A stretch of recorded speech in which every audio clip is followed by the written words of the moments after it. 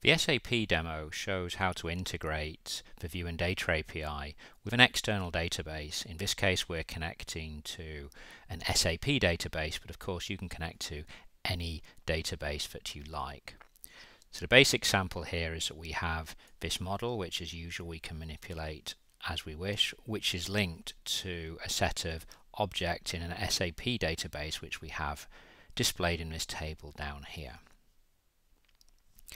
To view specific objects, I can, for example, click on this tree view. If I double click, you see we actually focus in on the object and we show this property panel here.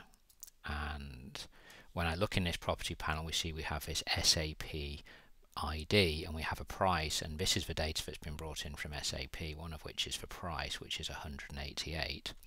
And when I go down to that ID in this table here, we see the price. And I can actually, if I wish, change that. Let's change it to 199. And I will just double click on this again, and we see that the price has now changed, just to prove that it's a live link.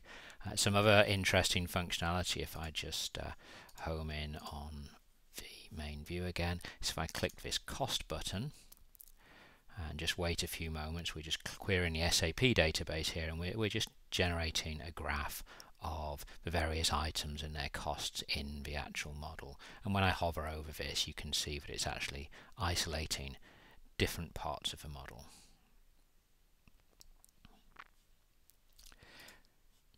And of course, whenever I want to show the whole model, I just right click and select show model. And another way of accessing the data, of course, is if I just select on an individual component. Like for example here, I can isolate that object, and again I can just go in and view the SAP data, or I can isolate individual objects like so.